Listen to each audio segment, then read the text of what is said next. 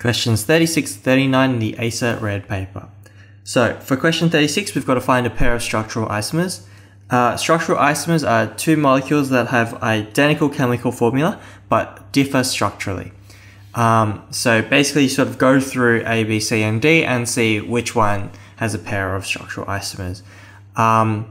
So we know that glucose has the chemical formula C6H12O6 from the stem. And that fructose has this sort of structure. And from there we can sort of figure out the chemical formula of fructose.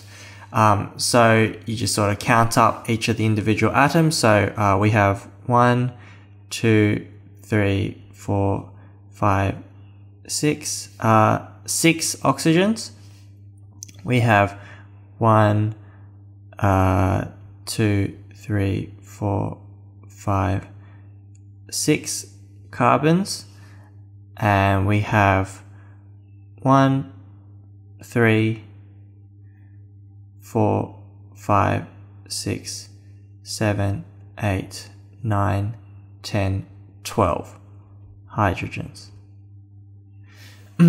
So from there you can clearly see that glucose and fructose have the same chemical formula, but they differ structurally, thus meaning that they are structural isomers. So for 36, A is the correct answer. So in question 37, we've got to find two compounds that have the same empirical formula. So the empirical formula is the simplest ratio of the elements in a compound. So say for example, we have a compound such as S2O2. The empirical formula of that would be SO. Similarly, if we had a compound that was S6O6, the empirical formula for that would also be just SO.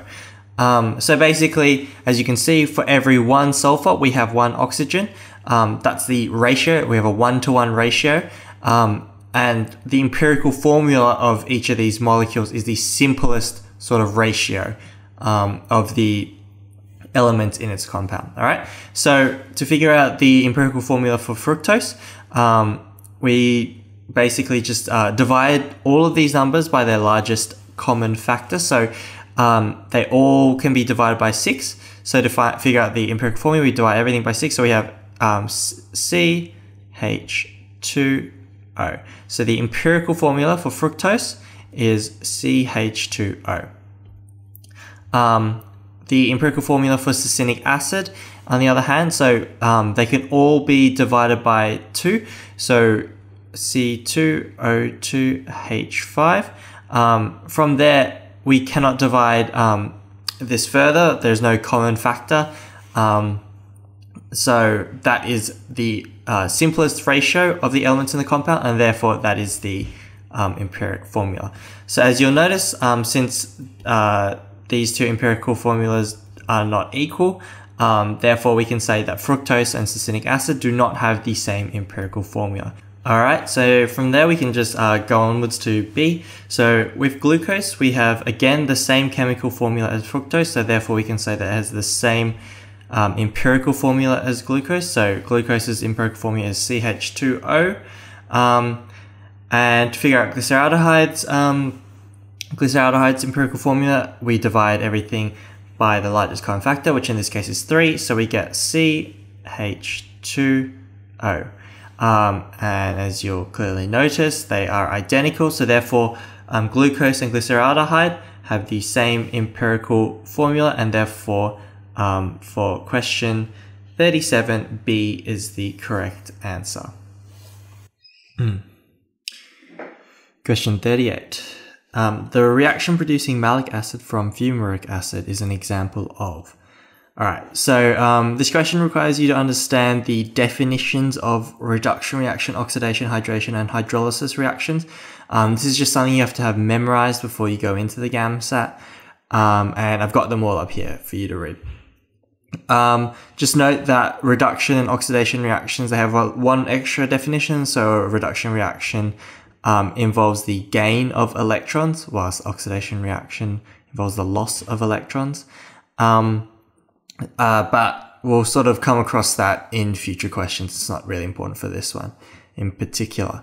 So basically, to answer the question from having understood all of these definitions, is to figure out firstly the chemical formula of malic and fumaric acid. So for fumaric acid, we have just counting the number of carbons, etc. In the structure, we have 4 carbons, 4 oxygens, and 4 hydrogens. And malic acid has 4 carbons, 5 oxygens, and 6 hydrogens. All right, so basically we just figure out what's the sort of change in the chemical formula going from fumaric to malic acid, and that is a gain of H2O, 2 hydrogens, 1 oxygen. So therefore, this is a hydration reaction. Therefore, C is the correct answer for question 38. Question 39. A new artificial sweetener has been produced by replacing all of the hydroxyl groups attached directly to ring carbons in glucose with chlorine atoms. The empirical formula of this chlorinated glucose would be. Alright, so we have this structural diagram of glucose here, and the ring carbons are located 1, 2, 3, 4, 5 in this order. So those are all the ring carbons. It's basically all of them excluding this one right here. Right. So we're replacing all of the hydroxyl groups attached directly to the ring carbon. So 1, 2, 3, 4 with chlorine. So in essence, we're going to be losing 4 hydroxy groups. So subtract 4 hydroxy groups. So we're essentially subtracting H4O4, right?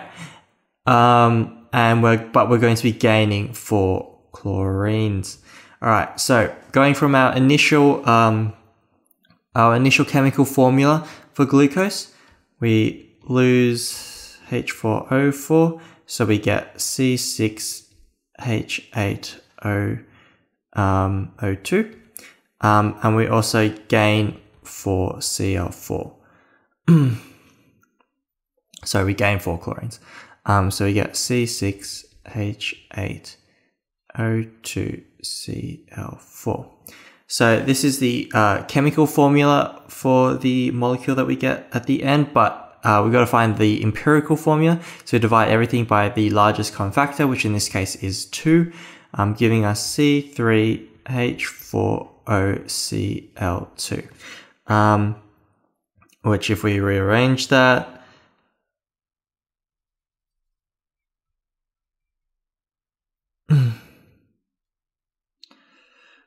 is the answer C. So C is the correct answer for question 39.